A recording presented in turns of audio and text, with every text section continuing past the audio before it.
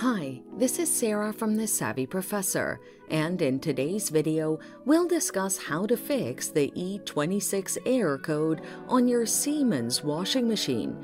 But first, what does this error code mean? The E26 error code indicates an issue with the analog pressure sensor.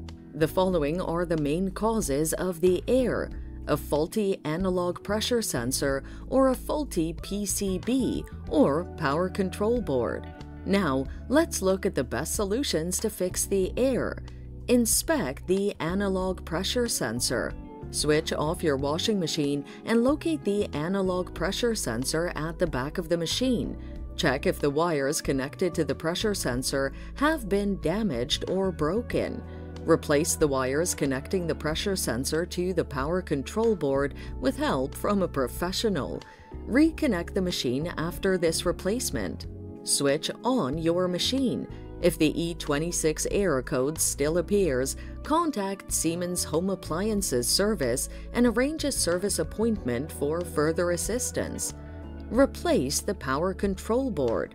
Switch off your washing machine and open the back of the machine and locate the main power control board. Inspect it to see if there are any burned, damaged, or disconnected wires.